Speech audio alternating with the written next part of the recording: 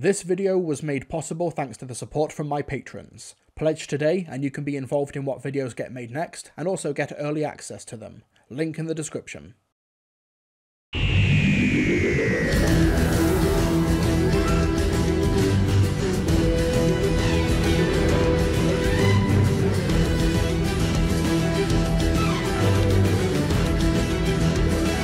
There's been an awful lot of Doctor Who to look forward to during the show's 60th anniversary. 2 new Doctors, the TV specials, Once and Future, Doomsday.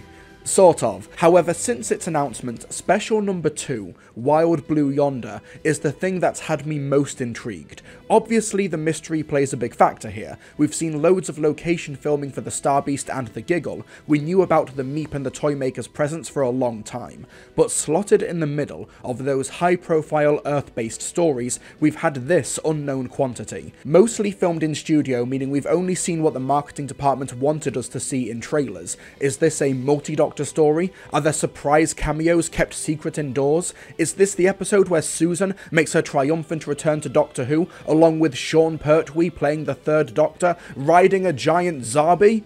All we knew in advance was this little robot, and that was it.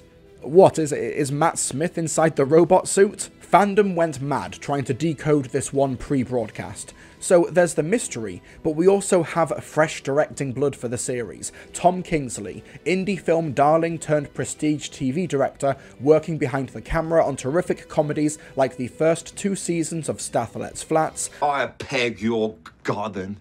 Beg. The first 2 seasons of Ghosts, and Block 2 director of the intense medical drama This Is Going to Hurt. This guy's an incredible get for Doctor Who, and unlike anything he's ever worked on before in terms of scale and subject matter. And of course, there's the dual meaning of the title. Yes, it's a military song from the United States Air Force in the 50s, but also a term to describe the great unknown, the vastness of the sky and space, and the journey into the stars. So what was being hidden here?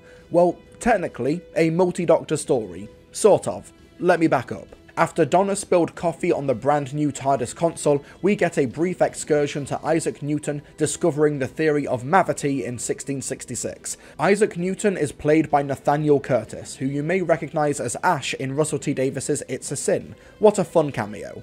Anyway, the TARDIS promptly lands on a spaceship at the edge of the universe before promptly departing after the Doctor begins rebuilding it. The ship they've landed on is massive and empty, with a strange alien language on the walls and echoing over the speakers every few minutes. A lone, slow robot walks the corridor, there's a banging outside, and the only clue they have is an airlock door that opened 3 years ago and then closed. But the Doctor and Donna are not alone, as there's a duo species entity on the ship that can take their shape and has their memories. It's a fight for survival, as this ship's fate has been sealed, and the universe could hang in the balance if the TARDIS returns and picks up the wrong pairing. If the Star Beast was Russell T Davies doing Earthbound fun peril, like Partners in Crime or Rose, then Wild Blue Yonder is definitely him back in Midnight or Waters of Mars territory. If I could describe this story in a word, it's bonkers. If I could have another word, I would say deep bonkers. There's nothing safe about this story,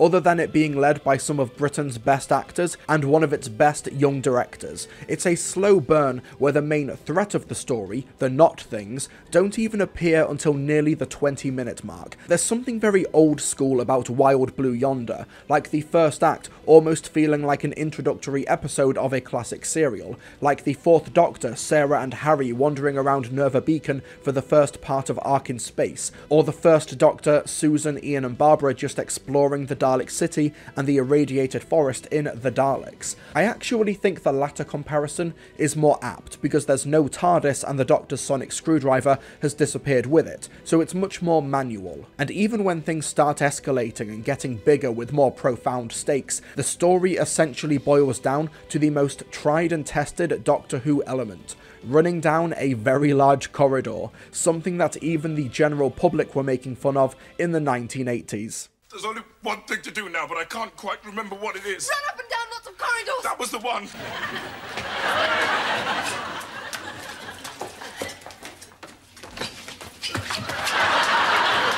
It's something that's so tied to Doctor Who's identity, I'm legit kind of amazed that Stephen Moffat didn't lampshade it when he was showrunner, but then I remember he already did that in 1999. These corridors all look the same! But anyway, where was I? Yeah, this story is a drip feed of information, with the first act being the Doctor and Donna slowly learning about their environment whilst being watched in the shadows. God, that continuity error bugs me. Hands in pockets here, out of pockets there. I'm so sorry for pointing that out. The episode is effectively a bunch of in-depth conversations with short but intense bursts of action, from the Doctor and Donna reflecting on their brief meeting with Isaac Newton. Couple of things here. Firstly, I think this line is mainly the Doctor asking himself if he's now the type of person who opens up more about his feelings as opposed to someone who represses. Whether it be his thoughts after the events of Flux or how he feels about others, we even saw this last week. I absolutely love her. Oh, do I say things like that now? But secondly, yeah, the Doctor being canonically pansexual has been a thing since 2005. I'm sorry if I'm the one to break this to you now, nearly 20 years later. Come on folks, how on earth did you watch this character for 60 years and think, oh yeah, they're definitely hetero? Come on. And their meeting with Jimbo, an old, rusty, slow-walking robot with no speech or communications program. Incidentally, yeah, you can definitely tell this is the same production designer as the Hitchhiker's Guide to the Galaxy movie. Have you got controllers listening? Hello? I'm the Doctor, this is Donna, we need help. Thing you ought to know, I'm feeling very depressed. Is that it? Obviously, these scenes are so superbly acted by David Tennant and Catherine Tate, getting their characters to open up emotionally to their doppelgangers, but even the subject matter shows a bit of an ethos change in Russell T Davies, at least when compared to 2005. When the Doctor sends Rose and the TARDIS home in The Parting of the Ways, he asks her to just let the TARDIS die, gather dust and be forgotten. Let it become a strange little thing standing on a street corner. The world will move on and the box will be buried. But all these centuries later, the Doctor now ponders that more literally, how the TARDIS will outlive civilizations. They'll try to destroy it, but at the end of eternity, the bright blue box will endure. In 2005, Russell and the BBC expected Doctor Who to be a one-and-done revival, that the show would make a return, but would eventually go back into the metaphorical wild blue yonder. But now, nearly 20 years later, with the show celebrating its 60th anniversary, a new studio taking the reins, more Doctors and potential spin-offs and projects on the way, Doctor Who may now be a forever artifact of TV, a constant that will outlive us all. When civilization collapses and we're living in the Mad Max future world, we'll be trading Pating and Vashta Nerada Funko Pops for Guzzolene in the Australian wastelands, where Crispy Pro and Josh Snares will rule together with an iron fist and...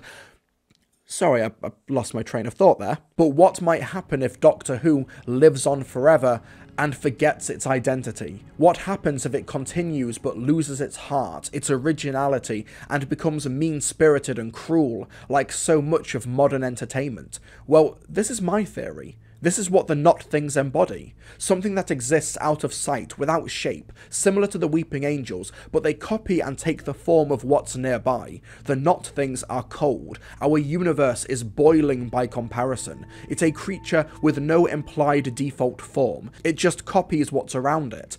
I reckon when the Captain was alive, there was only one of them, because there was only one Captain. If this was a 13th Doctor story, for example, there'd be more of them to copy each member of the fam. God, Evil Dan could have been canonised. If you existed here, no shape, no form, no purpose, then what's made you so bad? What's the point of being alive is not to make others die? Though to be fair, the Donna duplicate asks the Doctor duplicate for clarification on how many knees humanoids have, and she counts the salt while the Doctor duplicate exposits their vague origin, so this theory is not ironclad, but for something that struggles to wrap its head around the idea of shape and even something existing when it's out of sight, there's a lot of wiggle room here. But as a result, it's copied and internalized the cruelty and the war that has travelled across the galaxy. That's what it's duplicated. As the Donna duplicate so succinctly puts it, Love letters don't travel very far. We may even be dealing with an allegory for AI here. AI learning can't learn without a base code or source material. It needs information to work with. When you ask for AI to generate art, it essentially steals and copies other artists to try and create something within those parameters. The Not Things are trying to do the same thing here, not just stealing the likenesses of the Doctor and Donna, but their memories, literally scaring them to push them further to give them more to copy and take. Something the Not Things would not be able to do if the Doctor and Donna weren't there to feed it the material. I don't think it's a coincidence that AI artwork's biggest giveaway is its difficulty with human hands. And how do we first notice that something is wrong with the Not Things? My arm's too long. Look. I don't know why, but the arms are so very difficult. Also, notice how the Not Things never figure anything out in the episode on their own. Donna asks the good questions and the Doctor comes up with most of the answers, but because the Not Things are telepathic, they are figuring it out at the same time. There's even a potential callback to the copying of language and speech from Midnight. Note who speaks first in these clips. So, what do you think? Do we have a deal? The words move the walls, so the ship is slowly reconfiguring to become a very slow bomb. What?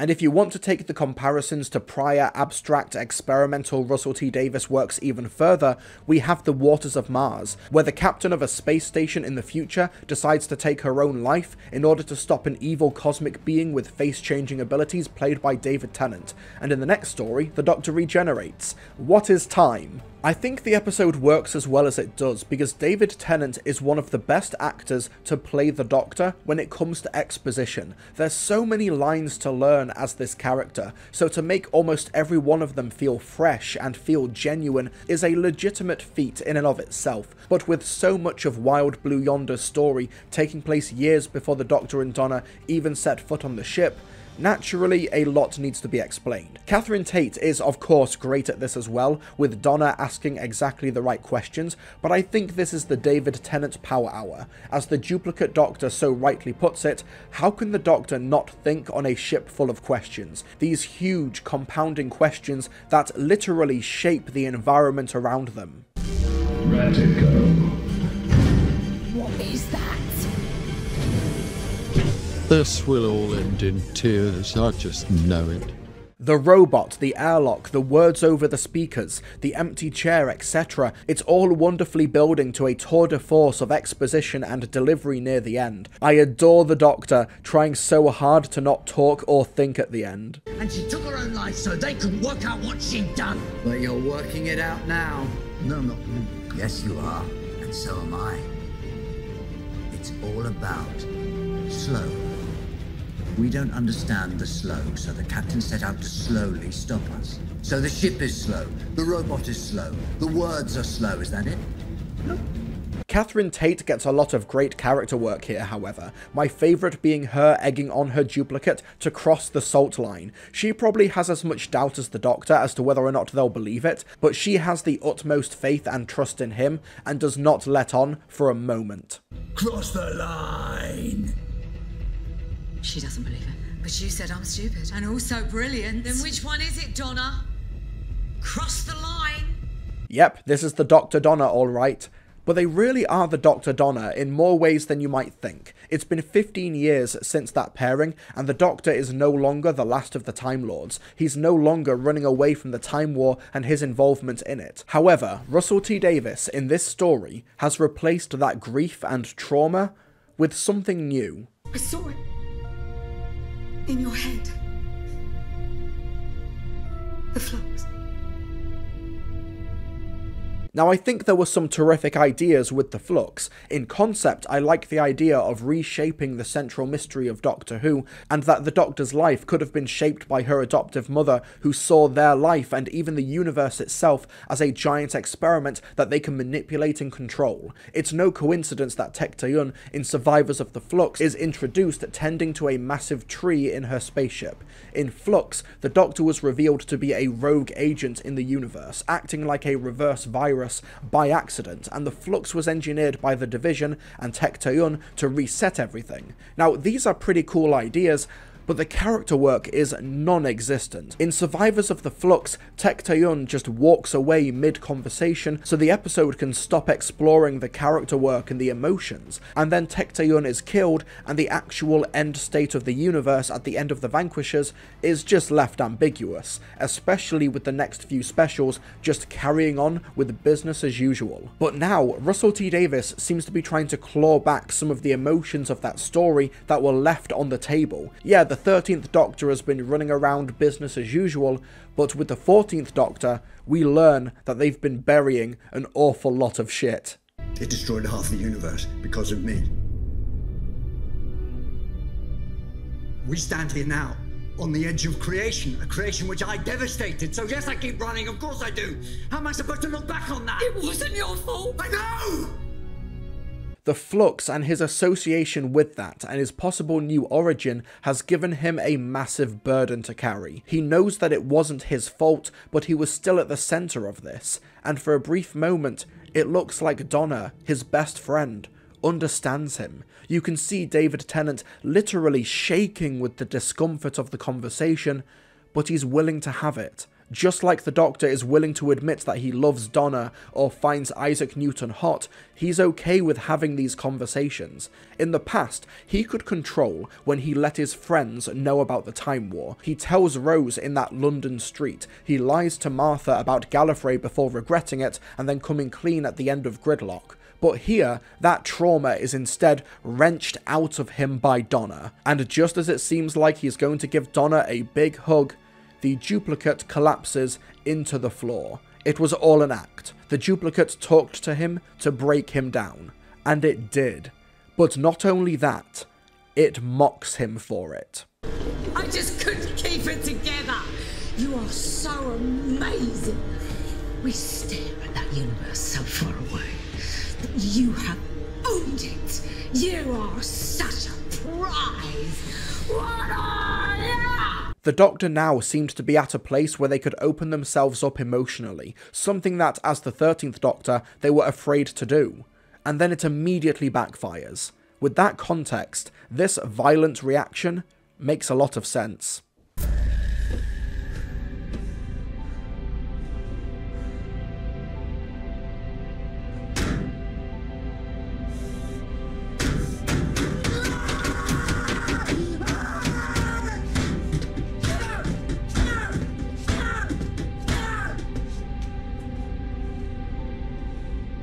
I think that Jodie Whittaker genuinely is one of the best actors working in TV today, and I would have killed to see her Doctor wrestle with such openly emotional material. David Tennant is so good in these scenes. He brings such intense mavitas to this episode, and I'd definitely rank it as one of his best performances in the show. You could argue that the Doctor not talking to Donna at the end is technically a regression of the character, echoing the "I'm always alright" endings of Series 4, but in this case, I don't blame the Doctor. A few minutes ago, someone with his best friend's face melted into the ground and mocked him for his emotional openness. This is a deliberate strategy from the Not Things to scare the Doctor and Donna to make it easier to copy them, which is why the Doctor duplicate contorted its body and made fun of Donna. These insults cut harder when they're said by people you love and respect.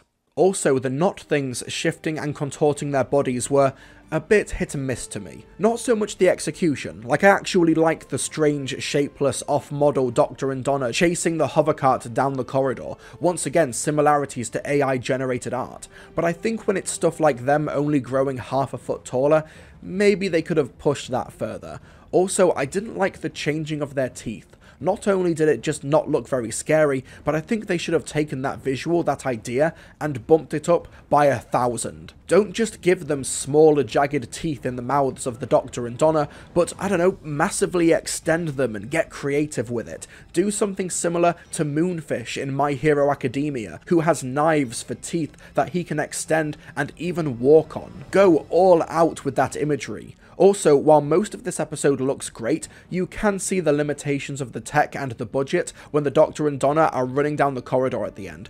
It looks a bit sloppy. It reminds me of The Flash. You can see the horror inspirations for something like The Exorcist or even Stephen King's It, specifically Bill Skarsgård's depiction of Pennywise the Clown. The latter was actually an interpretation that I stole from Lawgasm, but with permission, when he asked me to watch some of his review on a livestream, so it's okay. Don't come after me, H-Bomber guy.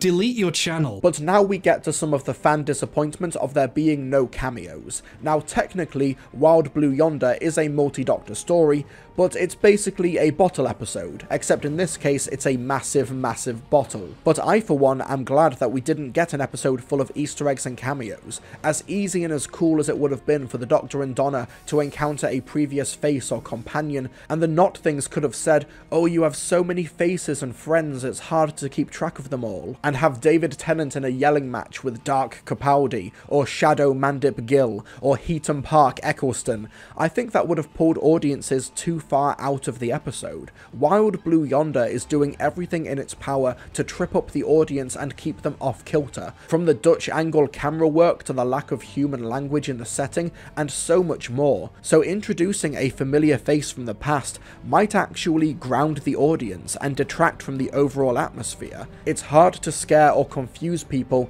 if you also include comforting fan service. I think that Russell showed remarkable restraint here, creating a bottle episode relying on two incredible actors, which culminates in a cute robot pressing a button at the other end of the world's largest corridor. Yeah, it could have been a multi-Doctor story or filled with cameos and references, but Wild Blue Yonder took the braver and more interesting stance of just being the most Doctor Who story it could have been during this Diamond anniversary. This episode is standing up on a pedestal and saying, "Doctor Who, it's here. It's queer, get used to it." Now, while the episode may draw comparisons in the macro sense to episodes like Midnight or in the micro sense to The Satan Pit and Utopia, I will say that it's just as big and as bold and as good, but it's not as polished as those examples. There are a few nitpicks that I have, like the constant translating of the countdown towards the end. 13.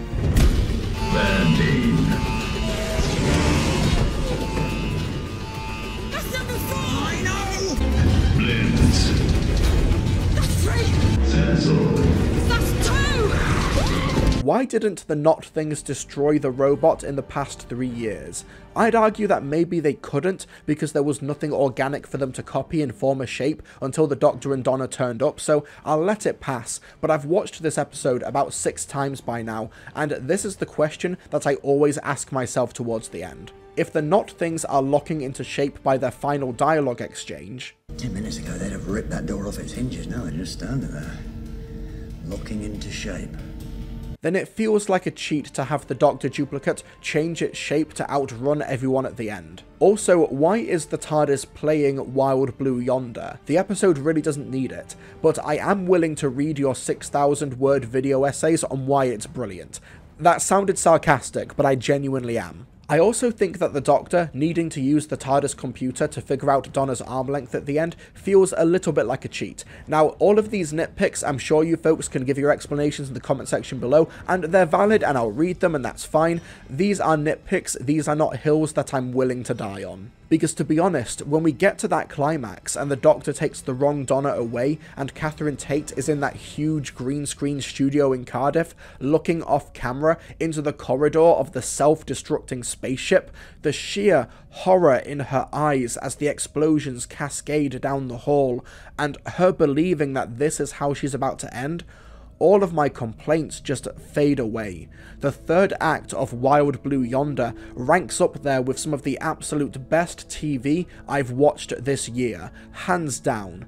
And it all came down to a very slow robot pressing a big red button.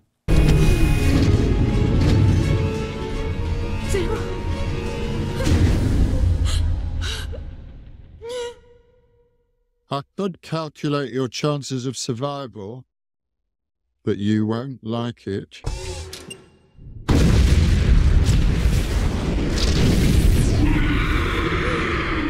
On the one hand, you could argue that Wild Blue Yonder is the budget-saving special so that Bad Wolf could afford to make the Meep a practical costume in the Star Beast, or affording Neil Patrick Harris in the Giggle, as well as all the location filming, and that might be true, but it certainly doesn't feel like it. Tom Kingsley's direction here is sublime, with incredible use of fake cuts and body doubles. There were some great looking spaceships during the Chibnall era, and I'm glad that the trend is carrying on, as the Doctor and Donna move from room to room, but each has their own vibe and lighting setup. I love this single take, going from the cockpit to the baseplate repetition filaments room. And why did I say that like I understood what a baseplate repetition filament is? While Murray Gold composing the Star Beast was him doing business as usual, with Wild Blue Yonder, I get the sense that he was going way out of his comfort zone. Yes, there's the bombast, especially towards the end, and it's so effective then, but during the first two acts, it almost seems to take inspiration from Segun Akinola's ambient approach during the last era of the show. We even get some flux motifs during the scene where it's mentioned. It's such a good score, and I can't wait to listen to it properly when it gets an official release. And in the end, the Doctor ejects the fake Donna out of the TARDIS, brings the real one inside, and they escape the exploding ship. And they can't even talk to each other, so overwhelmed by the past hour, and they just hold each other on the floor of the newly repaired TARDIS.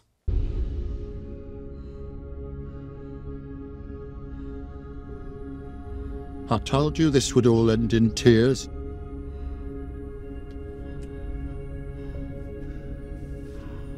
Later, the Doctor does not want to open up emotionally about what he talked about earlier. Even Donna seems pretty unwilling to open the can of worms of the Doctor, appearing to abandon her to an evil space duplicate, and the Doctor even expresses regret at invoking the salt superstition at the edge of the universe.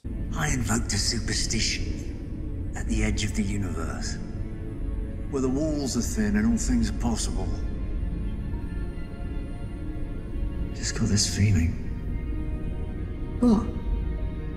Feeling of something. I hope this is acknowledged later, because it feels a little bit tacked on in this ending. Like, Jesus, Russell, throwing in another 5,000 words of analysis in the penultimate scene? Take a day off, man. But the past hour just fades away, and is recontextualized with the arrival of Wilf, who is waiting for the TARDIS in his wheelchair, and he's speechless, and filled with emotion, after seeing the Doctor's face again. The same face that gave his life for him. The same face who he risked everything to save and from stepping over that invisible moral line in the end of time. The same face that Wilfred promised he'd think of when he looked up at the stars every night on his granddaughter's behalf. There are no words, just love. The 10th Doctor and the 14th Doctor have the same face, but unlike the not things that copied him, he actually is the genuine article. Because he can love. The not things may have been right in that love letters don't travel as far as hate and war, but here we have the soldier who never killed anyone, when the Doctor needed to see a familiar face that could bring him joy once again. In what is now confirmed to be Bernard Cribbins' last scene in Doctor Who before his passing last summer at the age of 93. A perfect way to end this story. Before it's revealed that the world has gone to madness and only the Doctor can save them. Wild Blue Yonder is a lot. It's truly dense television, and I get the sense that much smarter people than me are going to have incredible and insightful takes into this 54-minute episode. Genuinely, I think decades from now, whole books are going to be written about this episode, and for good reason.